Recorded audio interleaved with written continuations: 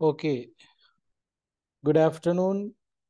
Welcome again to Bhavana Society. Today we gathered here not to celebrate birthday. We are here to see a new book. It is book launch. In the beginning, we start meritorious deeds to share merits with departed relatives, friends, family members, as well as our members. So this is the way how we have to celebrate birthdays. So it is not my advice. This is the advice given by the Buddha. So, but now you all are here, venerable monks and our friends, Dharma friends, all are here to participate a book launch. The name of this book is Dependent Origination in plain English. You might remember last year also we had the same kind of book launch, and on that day we were promising each and every birthday to publish a new book. So that is my goal. So you all are here today to listen to some people who know something about that book, as well as you like to see the background story, the way how it's prepared. And also, you like to hear something from Bhante ji regarding that book. So, keeping these all thoughts in your mind, your formal way, I would like to welcome Venerable Mahasangha. I don't want to mention all the name of these Mahasangha. Most of you all already know. All the Mahasangha, Bhikkhuni and Bhikkhu and Samaneris, all the Mahasangha, I would like to welcome on behalf of Bhavana Society, as well as all our Dhamma friends, particularly 100% who are here, Bhante Ji's students, who are following Bhante Ji's guidance, as well as who are joining with Bhante Ji's classes, coming here to practice Dhamma. So we would like to welcome you all. According to our agenda, we don't want to spend more than 1 hour. We are planning to end this session, these events within in 1 hour, because I know a lot of, who are here today, coming from different cities, and the people who prepared lunch today, they came from all the way from New Jersey. It is kind of tradition for them. They started this tradition. They are continuing this tradition. They like to come to on Bhante Ji's birthday to perform this meritorious deed, to cook food and to share with others. So having that devoutful thoughts, I don't know how they do these things, because yesterday, they did work in their places, and they came here around 10:30 p.m. or 11:30 p.m. Right away, they start the procedure. Then in the morning, they offer dana. I don't know how they did that. I don't know whether they sleep last night or not. But we had delicious food in the morning as well as and lunchtime. So, and some other friends from Maryland, Virginia, and all other places. So we don't want to take much time, but we all are like to hear the background story regarding this new publication. So welcoming you all, I would like to invite to give a keynote speak, Douglas John Imbrano. He is one of long-time Bhavana friends as well as Bhante Ji's. He was a former board member in long time. And Douglas had done some works with Bhante Ji regarding his publications, few years ago, you can see the books that published with Douglas, Why, What, How, and start here in these two books. Bhante ji did with Douglas, and particularly listening to Bhante ji's talks, Douglas prepared these two books, and those books published same company, Wisdom Company, 3 years ago. So he has a lot of experience listening to Bhante ji, as well as having formal and informal discussions with Bhante ji, and using all these knowledge and experience. And last two weeks ago, he was here with another person to make a documentary productions, kind of documentary productions. And then he said, Bhante, we are going to have an interview Bhante ji about his new book, which is ready to come out today. Depending origination in plain English. So then I asked him, okay, now you have discussed with Bhante ji about this book, and already you started to do some kind of studies regarding this book. Now you are making a documentary about that. So then why you are not becoming a keynote speaker in this gathering? So he said, do you believe, Bhante? Can I do it? I said, why not? I have confidence. So then we both agree. So then he is here today. I don't want to take much time. Douglas, this is your time. Please come.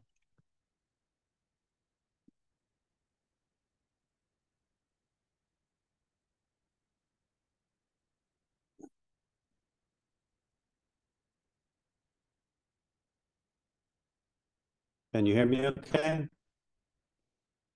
All I will say is beware when Bhante Sadajiwa corners Bhavana library. I'm going to get into a little background leading up to the book, all the way back to the founding of this place. I first came to Bhavana Society in 1989 as a journalist. I was a newspaper feature editor for the Charleston Gazette in the capital city of West Virginia, and heard of this curious conundrum 5 hours to the east of me, deep in the Appalachian Hills. A full-on Buddhist monastery had sprung up on a back road in Bible Belt, West Virginia. Back then, I possessed only a cursory comprehension of Buddhism and the Buddhist teachings, although I had long been intrigued by what I understood to be the Dhamma's way of looking at the world. At the time, I did not know this Pali pronunciation of the more familiar Sanskrit word dharma, referring to the body of the Buddhist teachings, or that this monastery was of the Theravada Buddhist tradition, the way of the elders, if you look at the etymology of Thera and Vada, and that the forest monastery's co-founder and abbot was a Theravada Buddhist monk of some renown from Sri Lanka. When I was growing up in the latter half of 20th century suburban America, perhaps the most likely place you might encounter this word was in the title of the book Dharma Bums by Jack Kerouac, one of the crown princes of the beat movement, whose often outlandish, convention-defying in-your-face antics thumbed a nose at straight-laced society. The Beats were intent on forging another freer path through life, and your rules, expectations, and conventions stood in the way. Was being a Kerouacian Dharma bum somehow reflective of the spirit of Buddhist behavior and thought? I myself had grown up Roman Catholic. In my long red cassock and white surplice, very monk-like, I served compliantly as an altar boy from 5th to 8th grades at possibly the most Catholic-sounding school in all of Ohio, Our Lady of the Rosary. Yet by my early teen years, beset by an inquisitive, questing mind, an autodidact in the world's literature, mythology, and faith traditions, I began a long walkabout exit from Catholicism, away from its confounding to me tales of virgin births and crucified sons of bearded gods. The questing, flexible mind of the great American Trappist monk Thomas Merton birthed a book that I came upon, Zen and the Birds of Appetite, which boldly drew comparisons and correlations between the monotheism of Christianity and the left-field, godless spiritual approach of Zen Buddhism. For years, I carried that book in my satchel since it felt like a passport to an appealing, distant country a way of seeing things of the spirit that were as yet half formed and not yet clear to me. So that was sort of my state of mind and experience when I first showed up in late October 1989 at age 32 with a photographer in tow for a weekend of interviews and poking around this new intriguing place. Co-founded in 1985 by Bhanteji and Matthew Flickstein, Bhavana had only just opened its doors to the public earlier that year of my initial visit.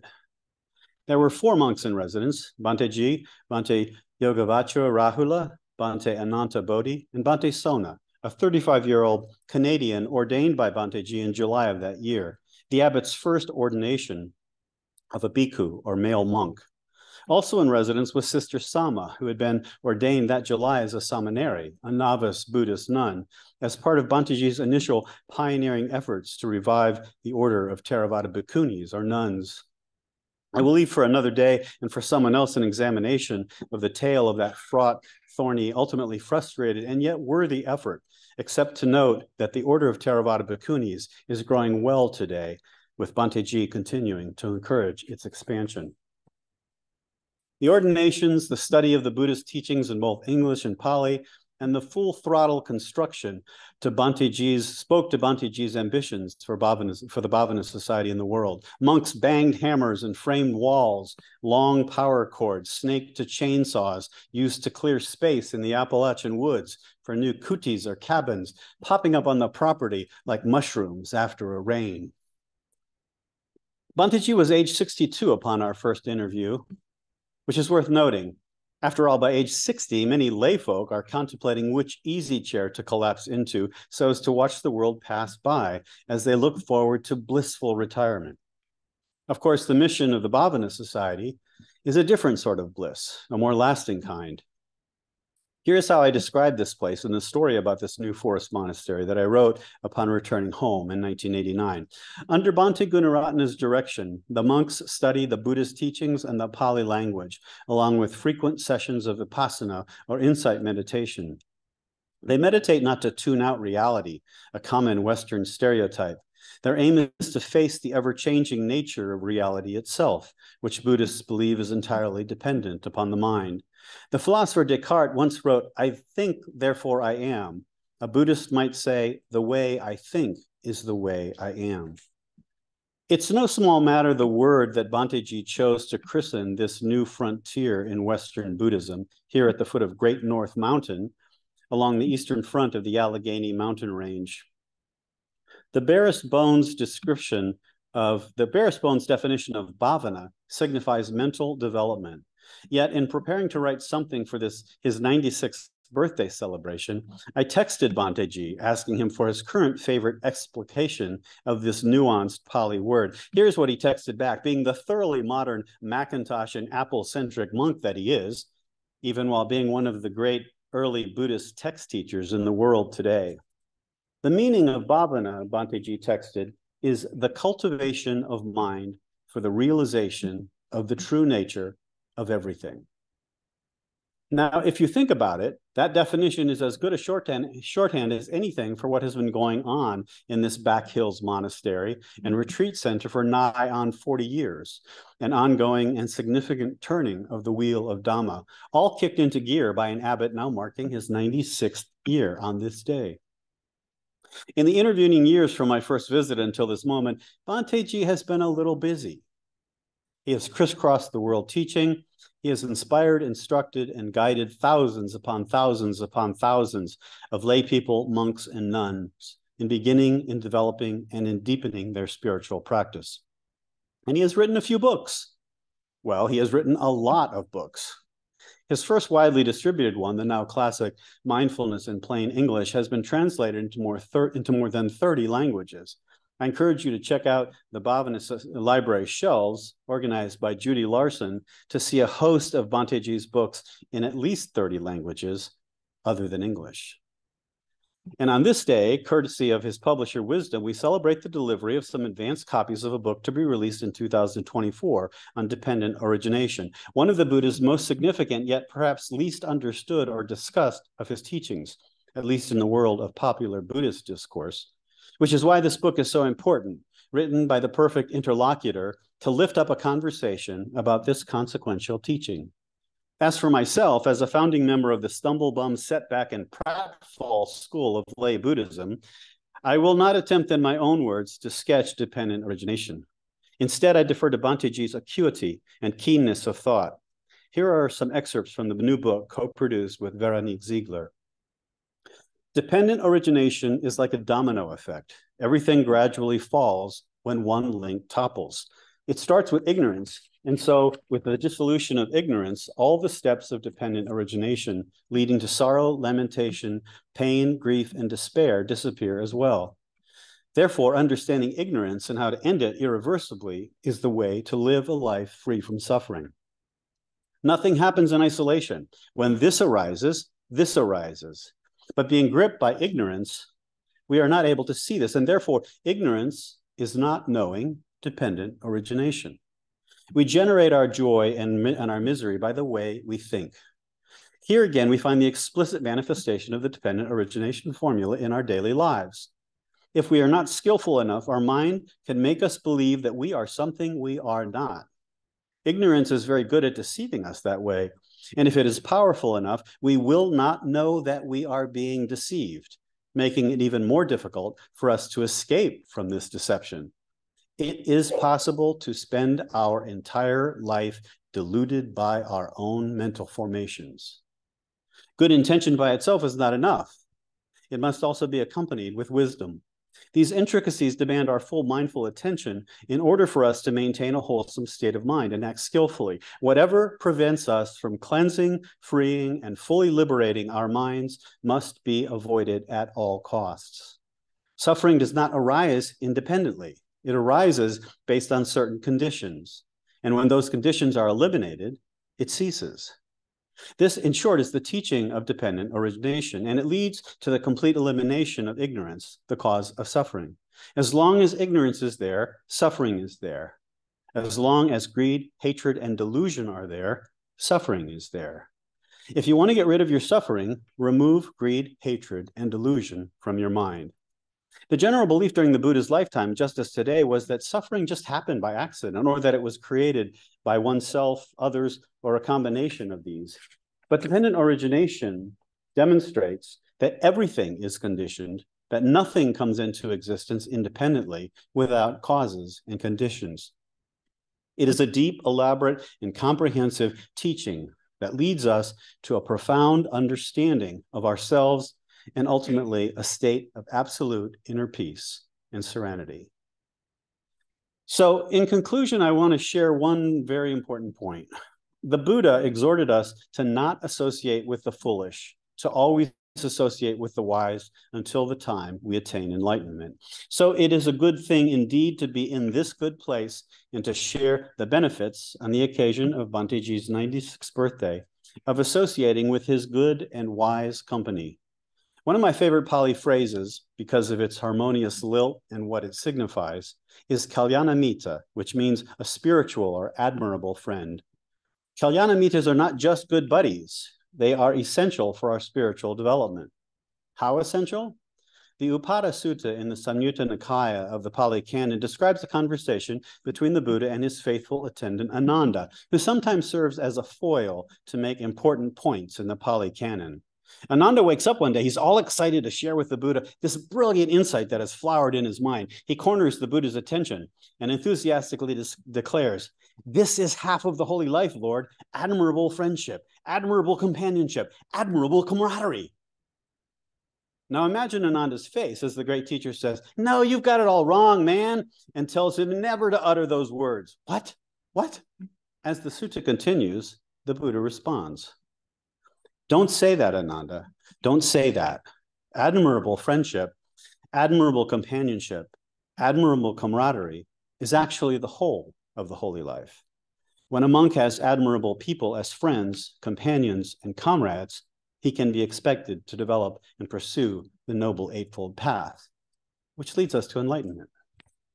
The Buddha is thus a Kalyanamita, pointing to the way that we must then follow. It's the only way it can be followed. For so many of us in this room and across the world, Bhanteji has for so long been our great Kalyanamita. and may we pass it forward and be Kalyana Mitas to our friends, companions, and compatriots along the way. Since I've been running my mouth for a bit, let's take a moment now of silence, taking in a deep breath.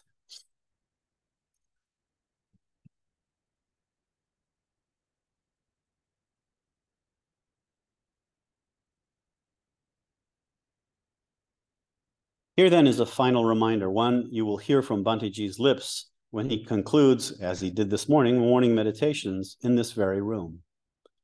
There is no concentration without wisdom, no wisdom without concentration. One who has both wisdom and concentration is close to peace and emancipation. And so let us dedicate our efforts this day and throughout however many days we have left to us in this life to emulate the example of the life of Bhante Henepola Gunaratana Mahatera, to work for our own liberation and the liberation of all beings. I conclude with an excerpt of a loving friendliness meditation you may also hear coming from Bhanteji's lips. May the fear-struck be free from fear. May the grieving be free from grief. May the suffering be free from suffering. So too may all beings be. From the highest realms of existence to the lowest, may all beings arisen in these realms, with form and without form, visible or invisible, born or coming to birth, be released from all suffering and attain to perfect peace. Sadhu, sadhu, sadhu.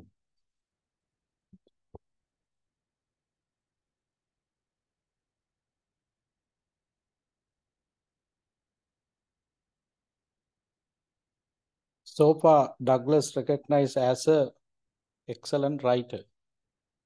Since today, everybody recognizes you as a good speaker.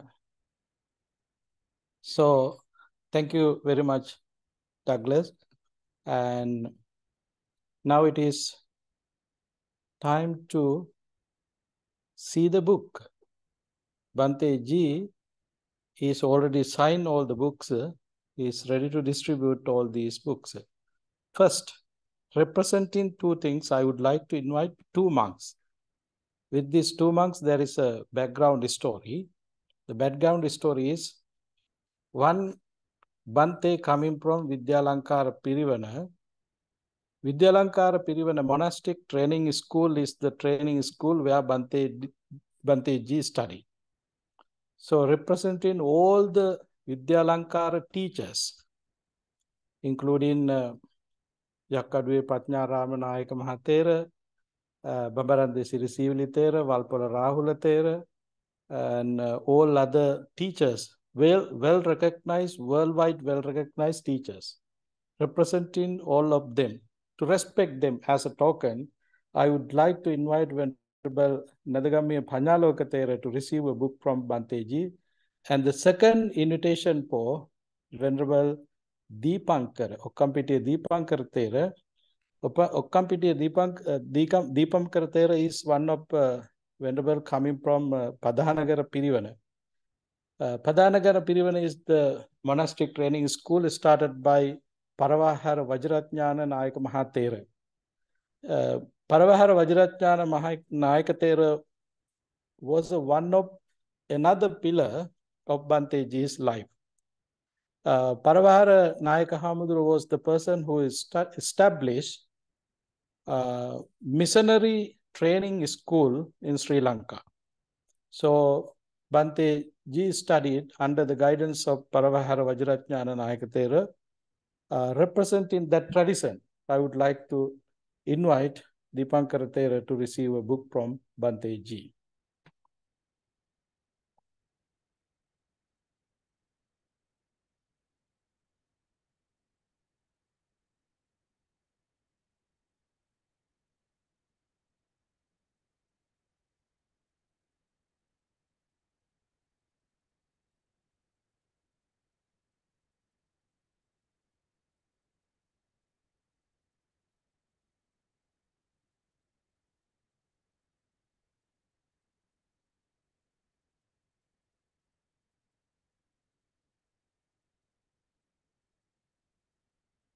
So I would like to invite our board member Paul and Tushar both are here, as well as Christina I saw you are here. Please come forward to offer these new copies to the monks.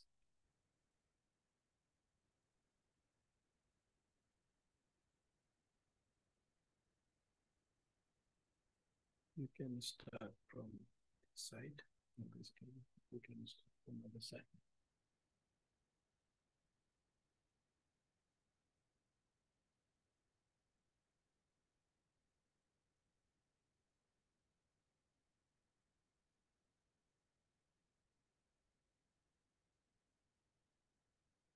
You can start from here.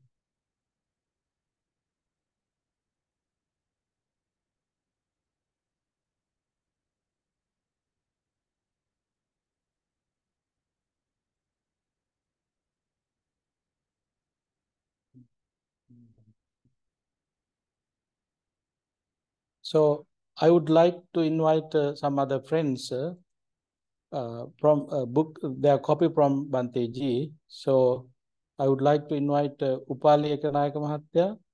Please come forward. And representing Sri Lankan Embassy, Defense Attaché Brigadier Chaminda Liyanage is here. I would like to invite, please receive a copy on behalf of the Ambassador Sri Lanka. And also I would like to invite our friends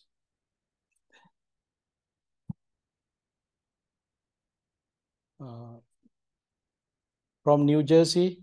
Please come forward to receive a copy from Bhante ji, Nalin Mahatya.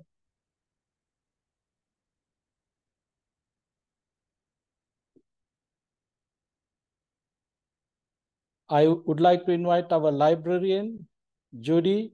Please receive your copy from Bhante ji.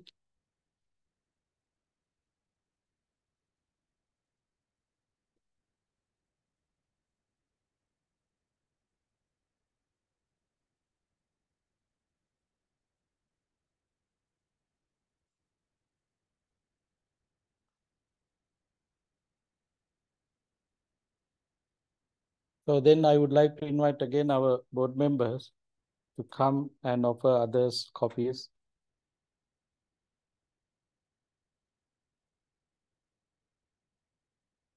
Even though you are not able to take one copy from Bhante ji, it doesn't matter. Bhante ji's signature is there. Can you start from here? Can you start?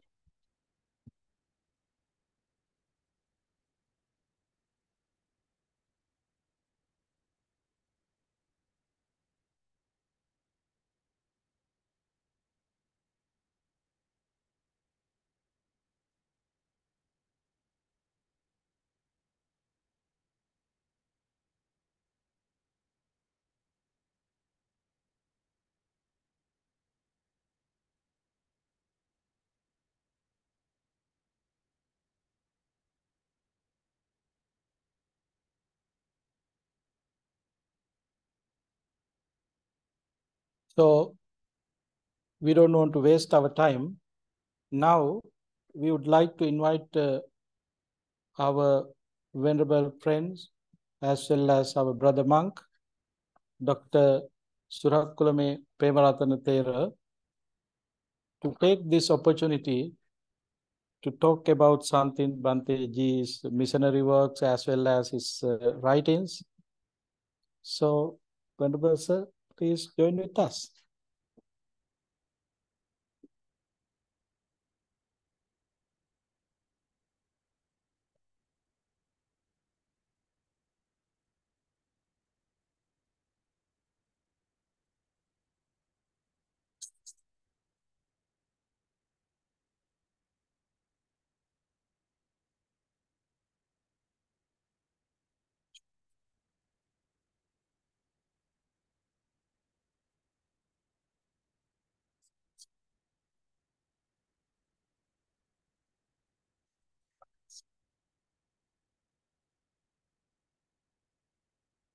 My reverential greeting to Bhante ji and most venerable members of the Mahasangha and all the other friends in the Dhamma.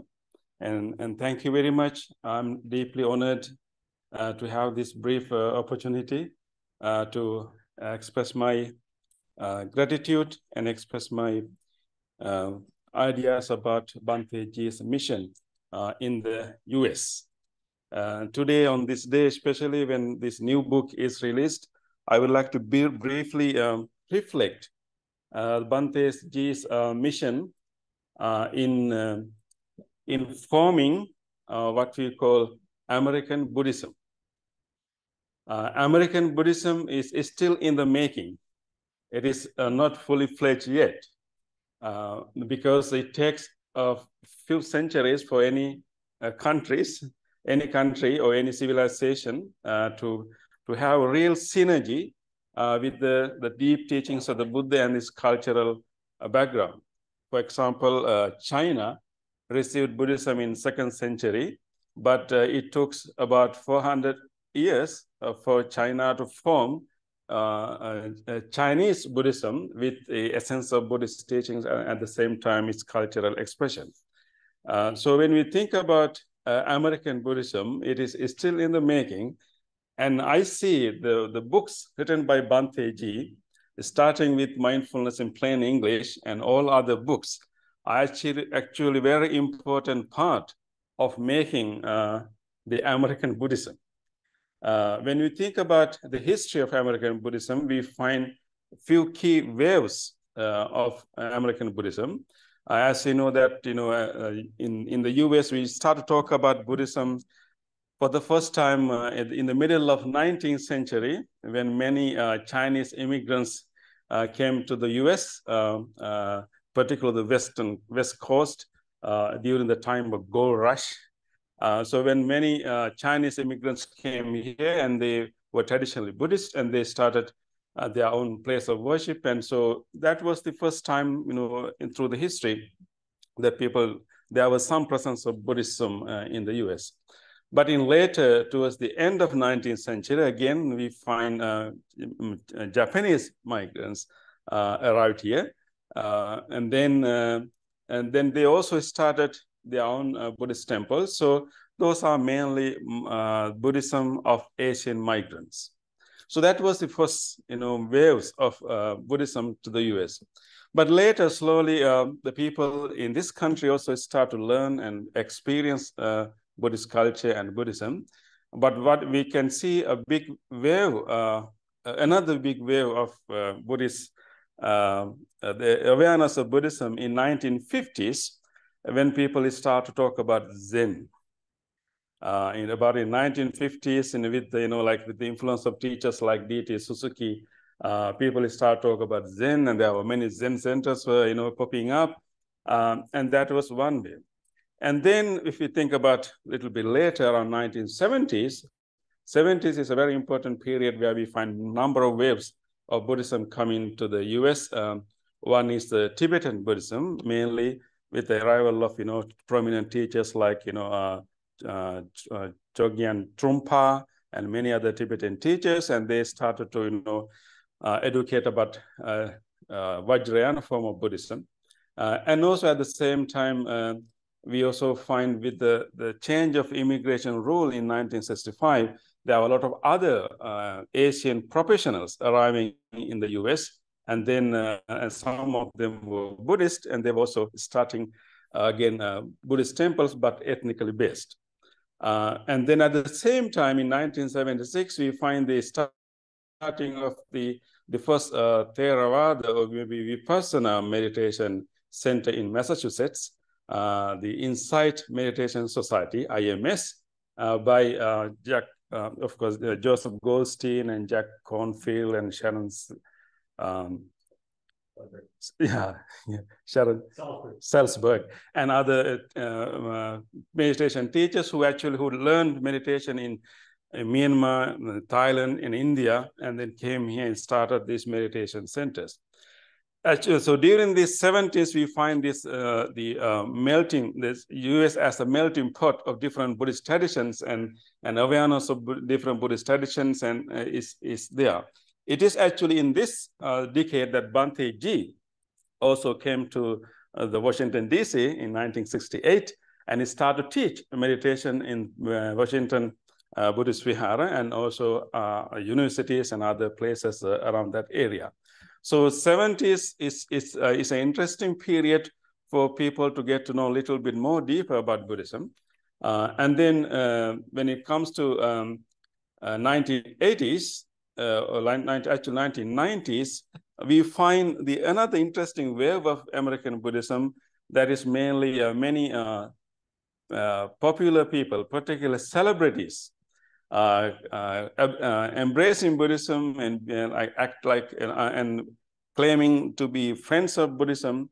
So there are a lot of actors and actresses and singers and many popular celebrities coming out and talking about Buddhism and sometimes even teaching Buddhism, and you can call it Hollywood Buddhism. So that is in 90s. And then when we think about in 2000s, actually, we find another interesting wave of Buddhism, that is the wave of Buddhism that came with the mindfulness movement. And of course, Bhante G's book on mindfulness in plain English, which was published originally in 1983, I think. 1991, yeah. And then, however, it is only in the 2000s that we find this new interest and new popularity of mindfulness. And then with the mindfulness movement, and many people came to know about Buddhism, and many teachers are rising. And then we find that movement. So when we think about all these different waves of Buddhism, starting from the 19th century all the way right now, we see different waves and moves, and then the US being the melting pot and ground for various Buddhist traditions to come together and form this uniquely American Buddhism. There's one danger whenever Buddhism travels to other countries, it tries to adapt to its local culture. That is why in different Buddhist countries we have uniquely different Buddhist cultures. Because Buddhism does not try to, establish the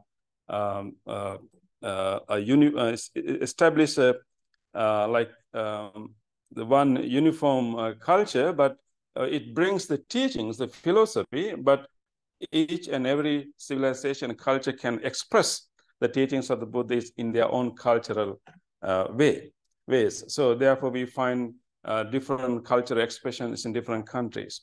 So in the US and in America, and we still, as I mentioned before, the Buddhism is still American, uniquely American form of Buddhism is in the making. But whenever Buddhism travels those different cultures, there is a danger that we should be aware of. And somehow in the history, Buddhists have been aware of it and they have overcome it. That is, whenever you try to adapt to the local culture, we have to make sure that we will not compromise the essence of the teachings of the Buddha. Just because we want to be culturally appropriate, culturally appealing, we should not lose the essence of the Buddhist teaching. So when it comes to the US, and particularly in the Western countries, there was a danger that whether Buddhism is serving whether Buddhism is serving the local people, or maybe local people, maybe local culture is using Buddhism to promote its own ideas. And particularly when we think about the mindfulness movement, and the individualism is a part of this capitalist economy. So we can see how the individualism means that I'm going to solve my own problem, and I'm not going to talk to anyone else, and I can fix my own problem. And then I am the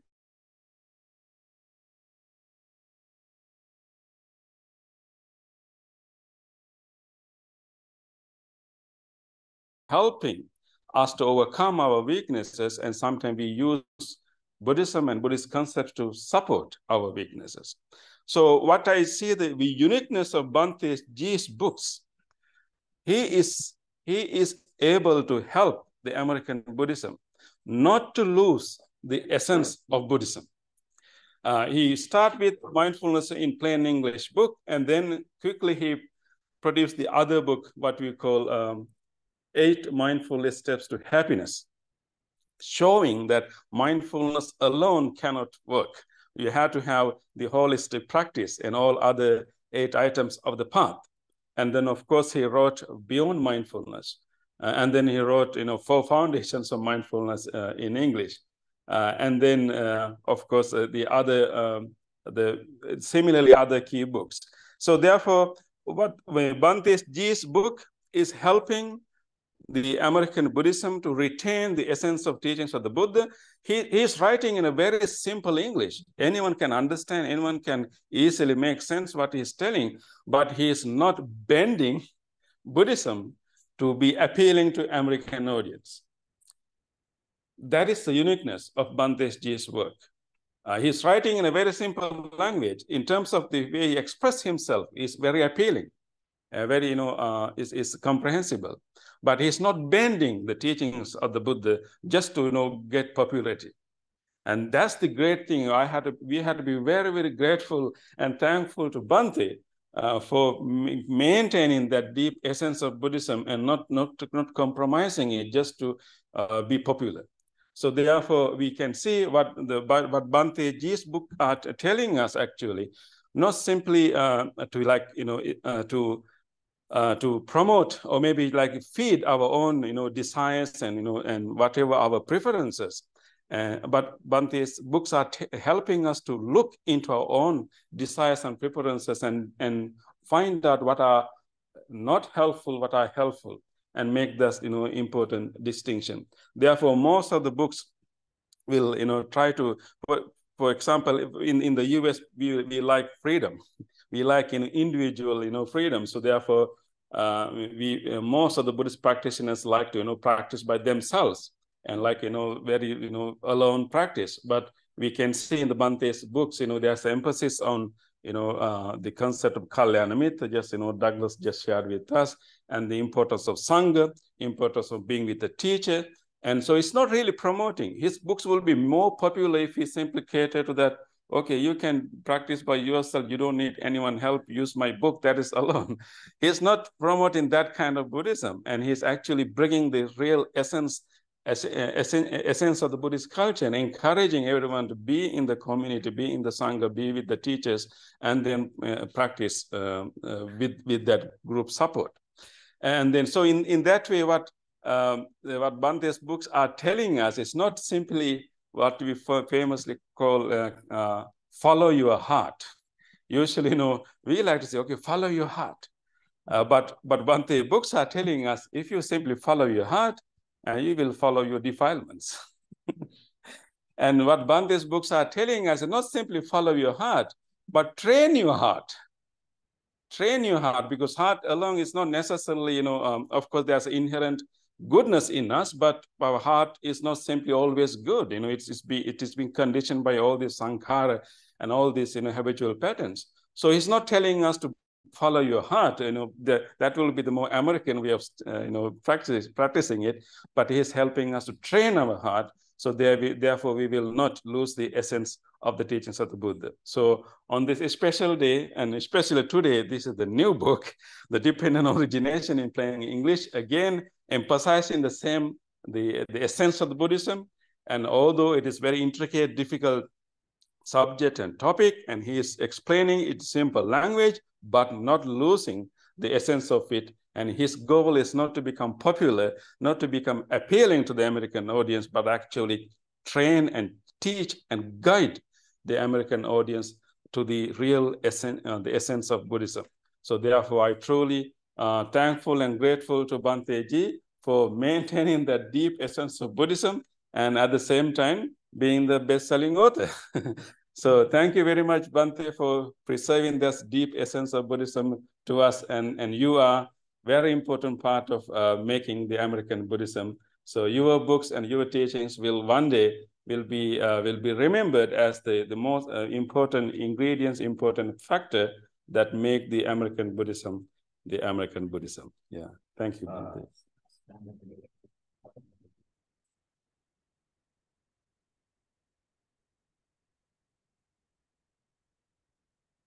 Thank you very much, Venerable Sir. So in this book, I think you all can see there's another author named Veronique. I think she's also here in this audience. So why we are not listening to her about her experience writing a book with Bhante ji? So Dr. Veronique, she's also our board member as well as she's the secretary for the board. So I would like to invite you to come to this podium to share your experience.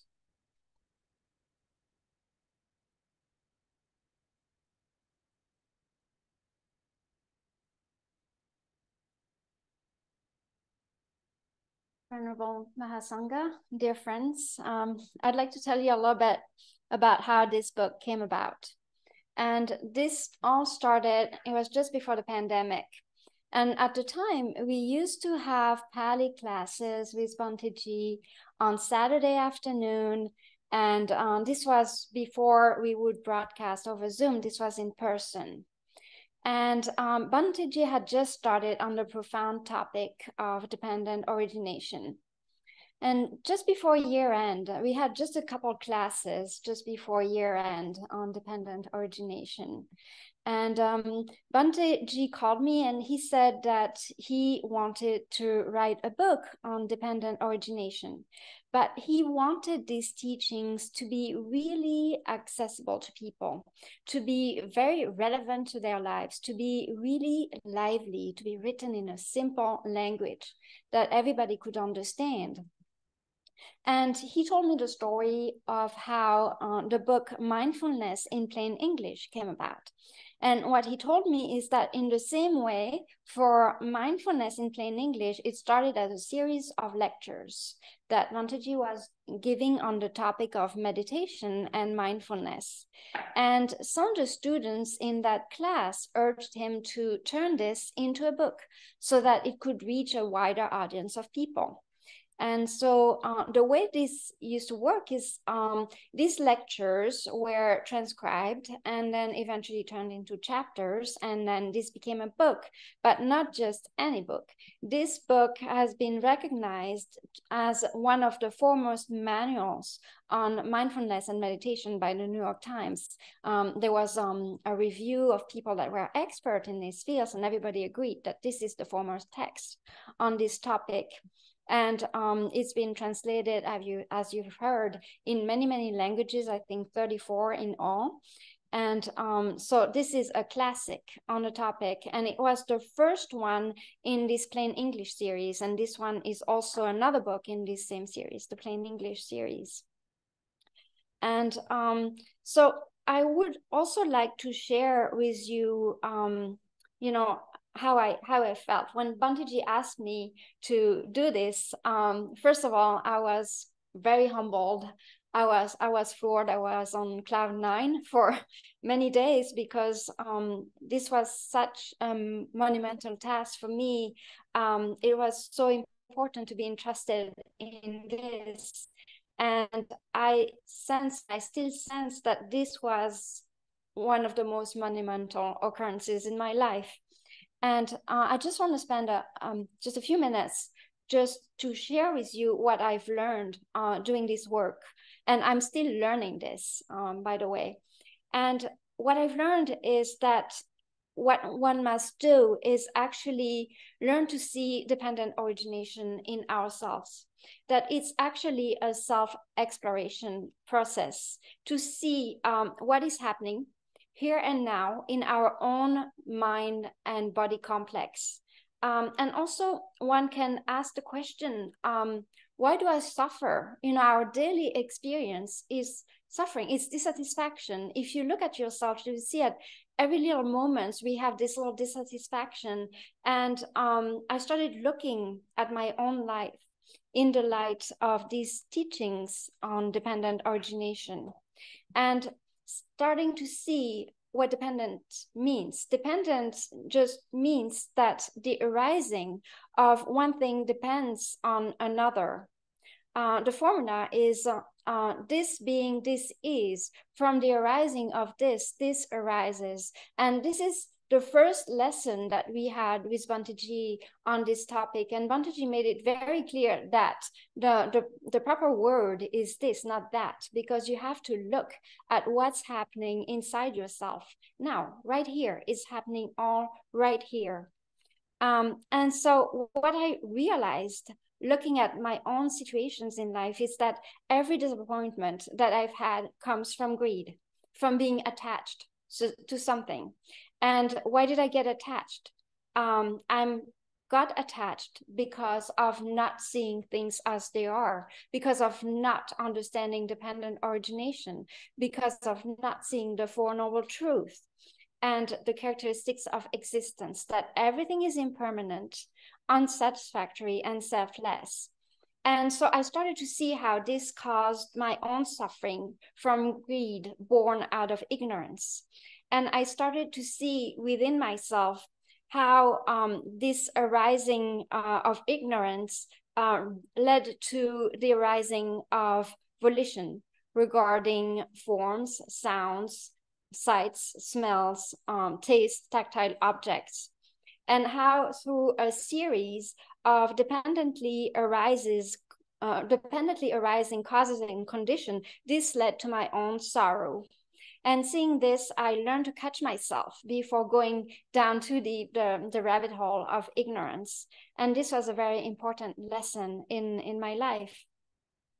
And so working on this book has been the most impactful event in my life. And I'm ever grateful to Bhante Ji for this opportunity to serve him to the best of my capacity in his dispensation of the Buddha Sasana. And I would like also to express my heartfelt thanks to Bhante Ji, to the entire Mahasangha, to the Bhavana monastic community, and to all of you attending this event today, either in person or over Zoom, and to all the friends and supporters of Bhavana. Thank you.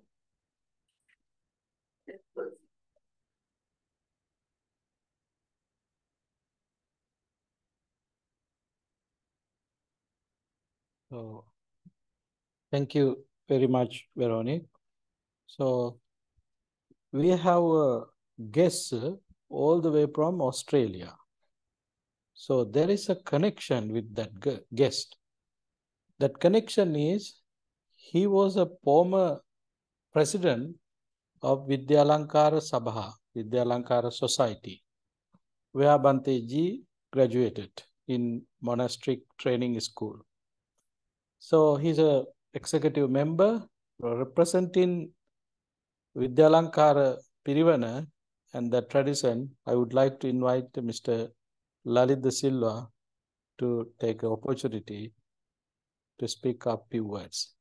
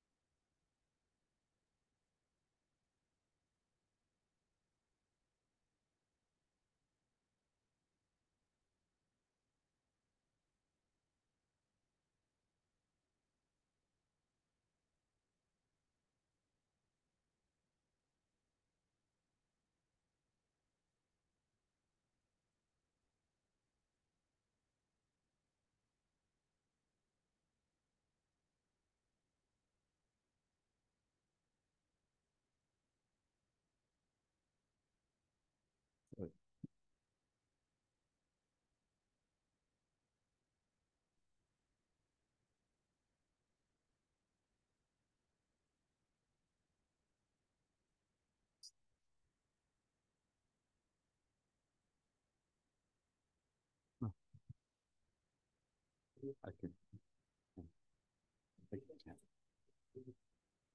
Be okay. Founding abbot of Bhavana Society, most venerable Dr. Henapura Gunradna Mahathera, venerable abbot of Bhavana Society, vice abbot of Bhavana Society, most venerable Dr. Saddha Jivatera, distinguished members of the Sangha, and nuns and friends. Good afternoon. Today we have gathered not only to make the passing of another year, but to celebrate the wisdom, compassion, and guidance embodied by our esteemed monk, Bhante Ji, on this remarkable occasion of his 96th birthday. I am privileged to address you on this momentous day as immediate past president of Vidyalankar Piruvana. Actually, Vidyalankar Piruvana is the #1 monastic training school in Sri Lanka, for those who are not aware. So, my introduction to the life of Bhante Ji came from the former director and principal of the Vidyalankara Mahapirivana and the chancellor of Kelaniya University, the most venerable late Dr. Velamitiya Kusaladhamma Mahanayaka Thera 20 years ago. When he spoke about prominent past students of Vidyalankara Mahapirivana, Bhante Ji stood among the top alongside the venerable Ratmalane Dhammarama Mahathera, Professor Panyakithith Mahathera, Lunupokune Dhammananda Thera, Kiruvattadiya Panyana Thera, Valpala Rahula Thera, and others. Subsequently, in 2018, I delved deeper into Bhante Ji's noble work and the life through the teaching and insight shared by Bhante Sant Saddha Jiva in Sri Lanka. This additional source has profoundly enriched my appreciation of Bhante Ji's significant contribution to Dhamma, highlighting the impactful journey he has undertaken shaping the course of Theravada Buddhism globally. My wife and I are fortunate enough to personally experience the wonders of this noble organization within a span of the 2 days. The high energy and blissful environment left a lasting impression, further affirming the significance of Bhante Ji's teaching and the positive influence of the community he has cultivated. Reflecting Bhante Ji's teaching remains a source of profound enrichment, offering timeless wisdom of Dhamma. His words, like ripples in the serene ponds, resonate with compassion and loving kindness, embodying the values of altruism, empathy, generosity, and mindfulness. He stands as a true leader, seamlessly living the principles he imparts. Nayaka Thera's teaching have become invaluable more than ever in this volatile, uncertain, competitive, and complex world, addressing the challenges encountered by the governments, companies, families, and individuals alike. His profound wisdom offers valuable insight for navigating the complexities of modern world, fostering well-being on both organizations and individual levels. On this auspicious day, let us express our deepest gratitude for Mahanayaka Thera's selfless dedication to the teaching of the Buddha aimed at alleviating suffering of people. His journey stands as a testament to the transformative power of a life devoted to noble power of life devoted to noble principles. May the candles of Nayaka Thera's birthday symbolize the illumination he has brought into the lives of millions Buddhists and non-Buddhists from around the world. As we light them, let us also ignite the flame of wisdom within ourselves, carrying forward the torch of enlightenment that Bhante has so graciously held high. In the spirit of metta, let us join the hearts in wishing Mahanayaka Thera's birthday filled with peace, joy, and the boundless love that he has continually shared with all of us. Director and Parivanadipati of Vidyalankara Mahapirivan, Colombo, and Halavata Mahasangha Nayaka Thera, most venerable Velamitiya Kusaladhamma too sent his warm wishes this morning, and he could not contact Nayaka Thera personally due to some telecommunication issues. Happy birthday, Venerable Sir. May your teaching continues to illuminate the noble path for billions, and may your days be filled with the serenity you have graciously bestowed upon others. May the blessings of Triple Gem always be with you. Teruvan Saranai, and thank you.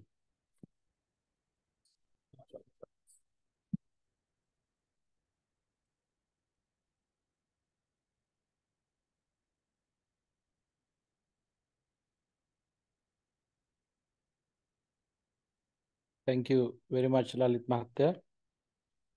So now we got opportunity to listen to Bhante ji. Without listening to Bhante ji, how we can live from this meditation hall? It's not happening.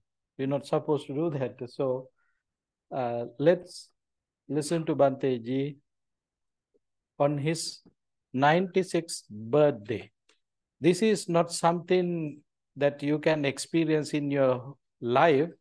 Someone who is celebrating 96 years of birthday, giving a talk. Even in the morning, we started with Bhante ji's thought of the day. So let's see what he has to share with us today in this moment.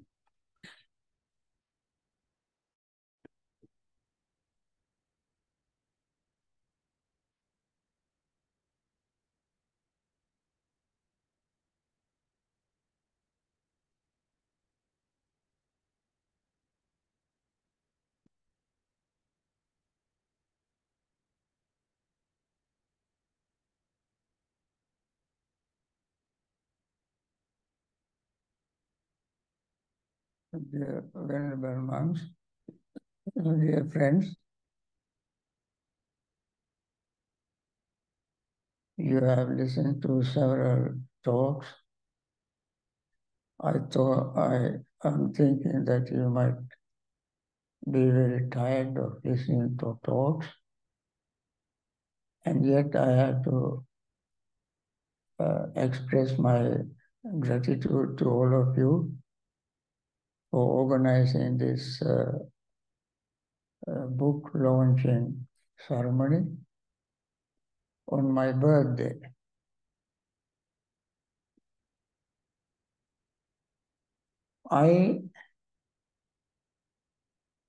If I don't have readers, I don't write books.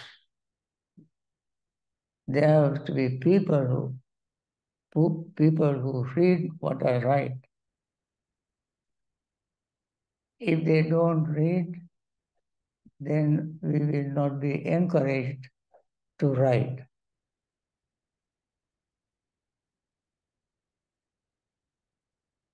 I don't know very much, but I can see that there are people who teach me. I learn from people. I learn from teaching. As Veronique mentioned, this book, as well as Mindfulness in Plain English, are my lectures. Mindfulness in Plain English, when I was in Washington, Vihara, I gave talks every Saturday. And somebody recorded these talks and said, Bhante, this is very good material. Why don't you publish it?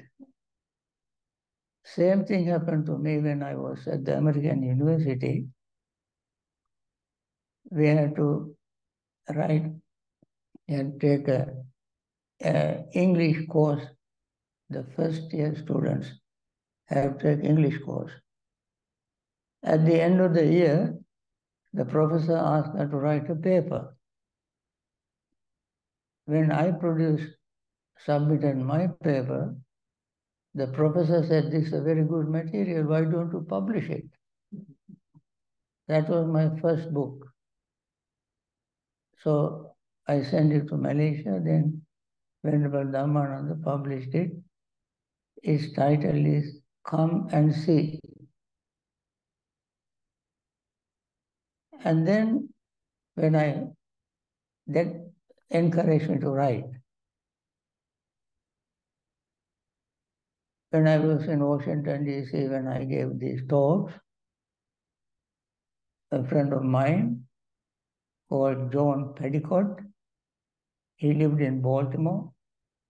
He came to my class and recorded my talks. And then he said, this is good material, why don't you publish it? Then I said, my English is not good enough to publish a book. He said, don't worry about it, I edit it. He took all what he recorded, edited, re-recorded, and sent it to me. Then I had a dictaphone. You know, dictaphone? There is you put the cassette in a little machine. There's a pedal. You press the pedal, and then you listen to it, and then type. I had a little computer. I typed to the computer and made many copies. Then I was teaching meditation there. Then I gave these made copies, I gave to them and asked them to read them and tell me if there were any mistakes. So they read it, corrected, put with their inputs, they returned. Then I corrected again. So I did this for about 10 times. Then I had friends, they edited. Finally, a man working in USA Today as an editor, he also was in my class. He edited this. And then I went to Wisdom Publication. First I sent it to Taiwan.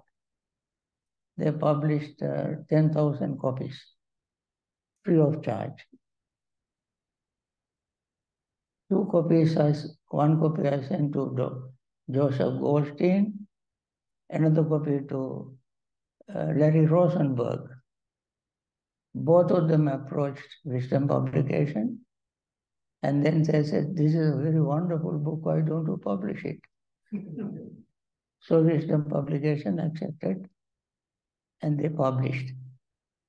That is how mindfulness in plain English came into being in 1991.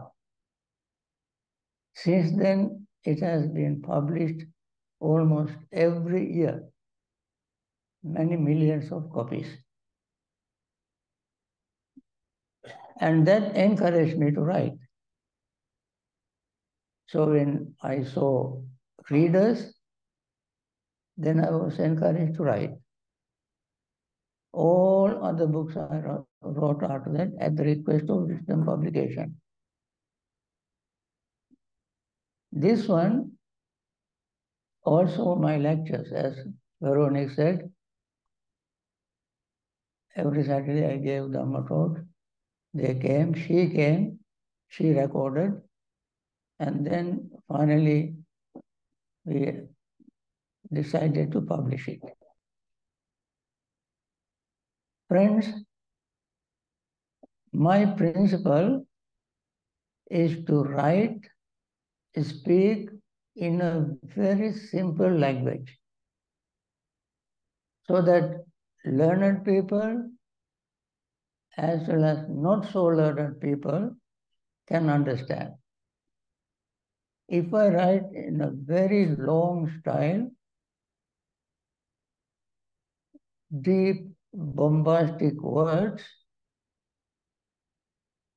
then only certain selected people can understand.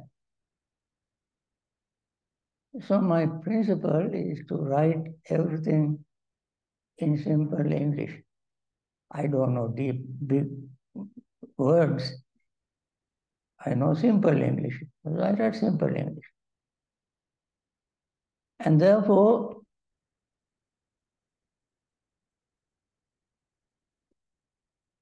I plan to write another book in simple English. If I can, as long as I can think and write and talk until I die, I like to write. That has become a sort of my hobby. You know, when I was learning English, I never thought of writing even an essay. But it came so naturally as I grew up, began to associate with people, having conversation with them, seeing the Dhamma, reading Dhamma books, I got ideas. When I'm walking, I have ideas. I write these ideas. Sometimes I kept a little notebook. Sometimes I had my cell phone and I recorded in my cell phone. Fortunately, some of my friends and relatives gave me phones. I didn't buy cell phones. I thought of using them for teaching Dhamma. And when I return my work, I type these ideas into my computer. This is and all from the Dhamma that I have learned.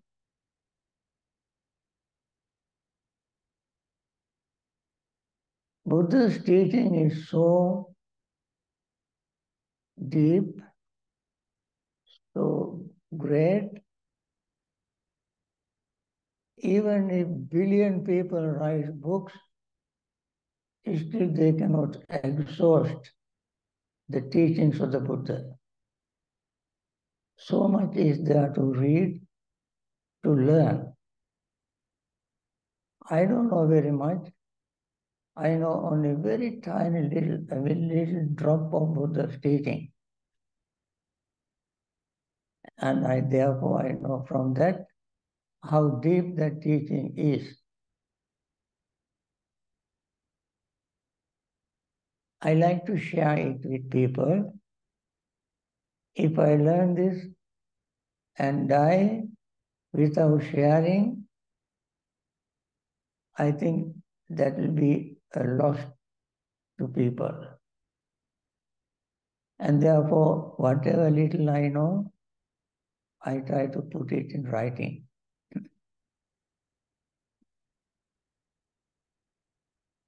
Therefore, friends, it's great encouragement that you all came and organized this. And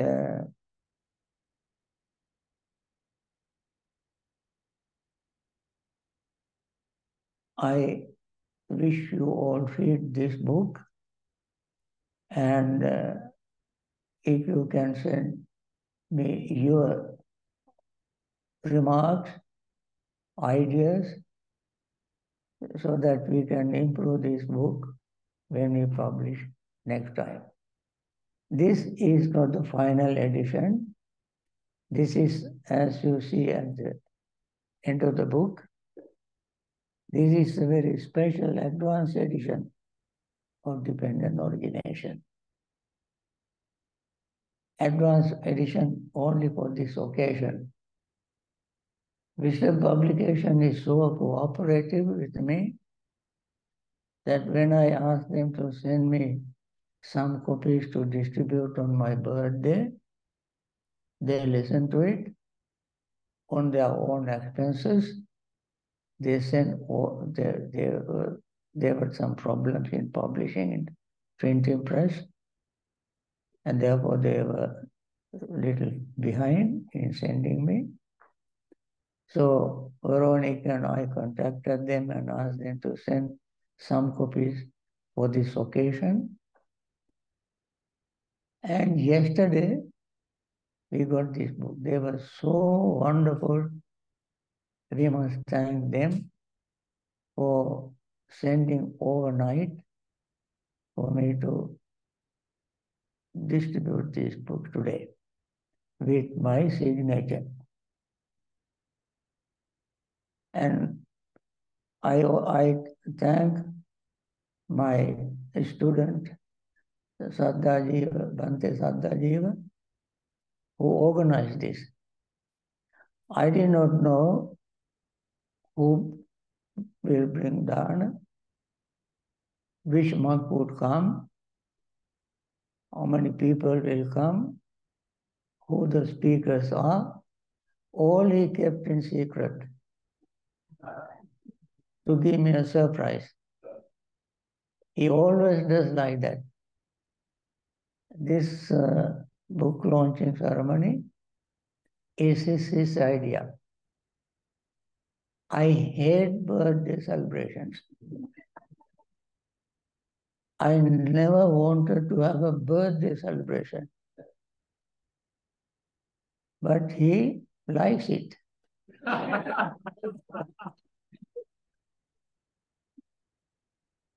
So he organized it. Instead of calling it birthday celebration, he gave a new title, book launching ceremony.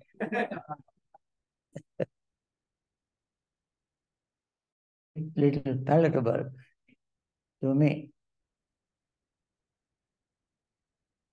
And I thank you very much for coming and participating in this little ceremony. And I must thank all these venerable monks.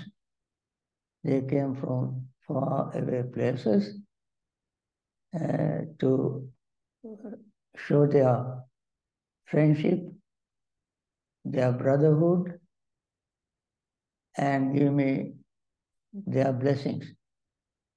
They came and gave me their blessings and gave me their support. If I live, I'll write another book next year. And thank you very much for organizing. Bhante Saddajiva and all other venerable monks for attending this. You all coming and participating in this and giving me your blessings and your encouragement. Thank you very much.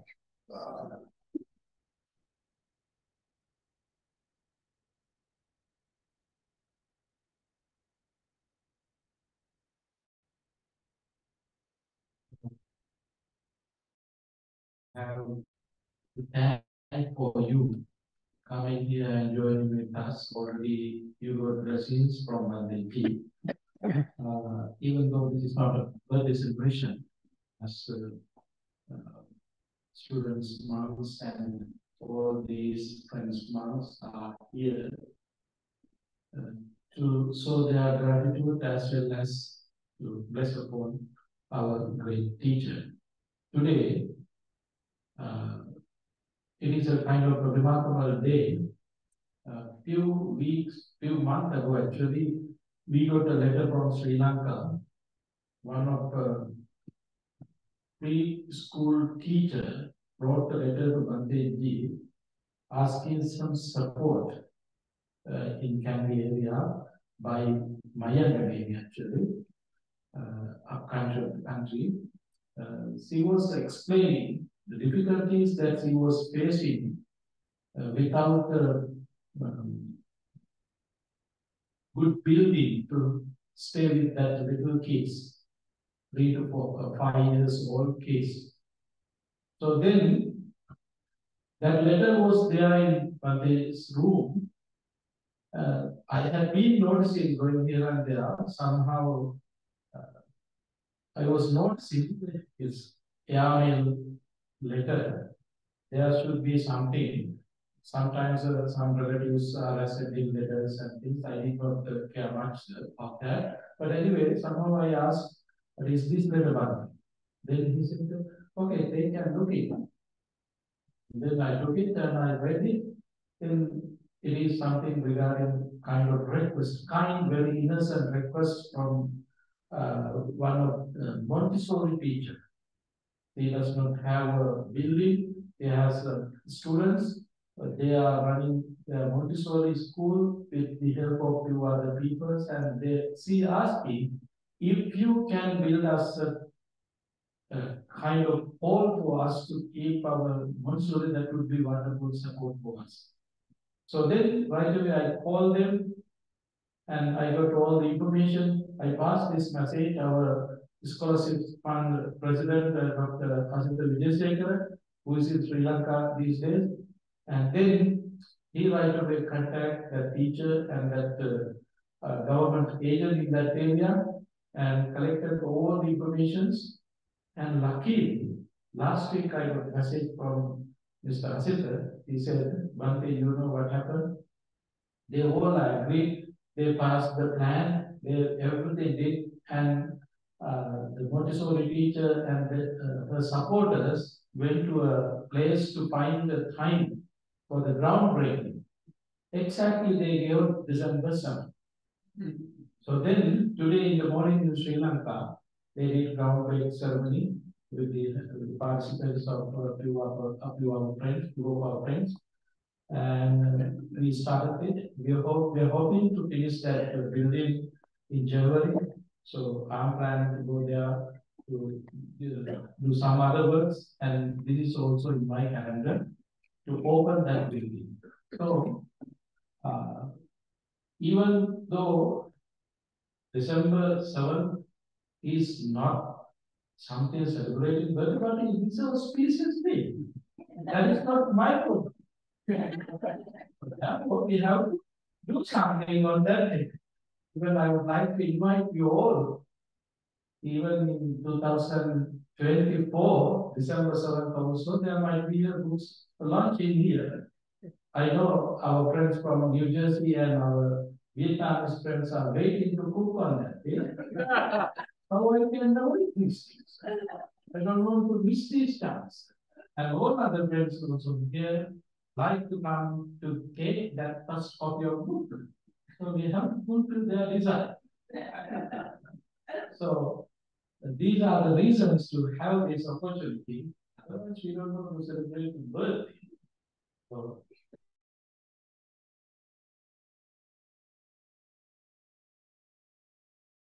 lot of meaning is there. So particularly in here, we have a lot of monks from different places. We have monks from Canada.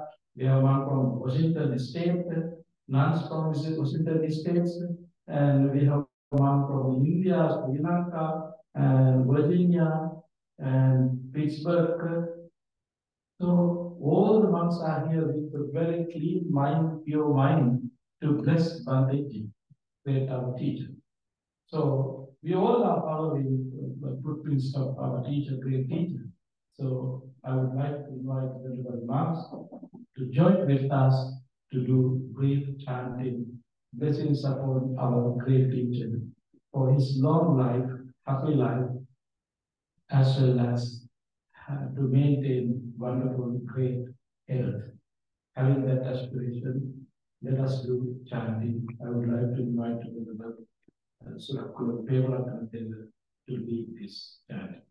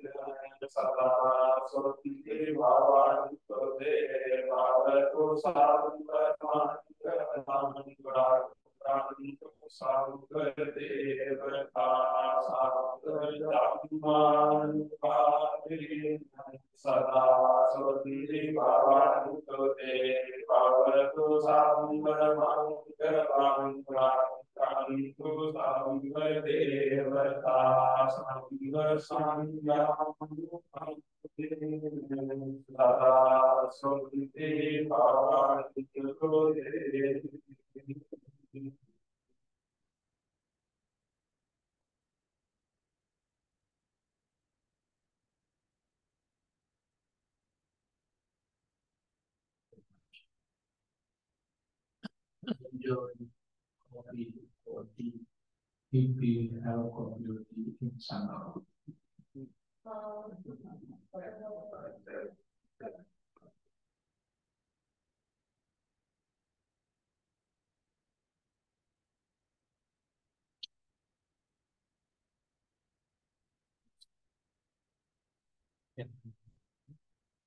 Copy the book, bring notebook.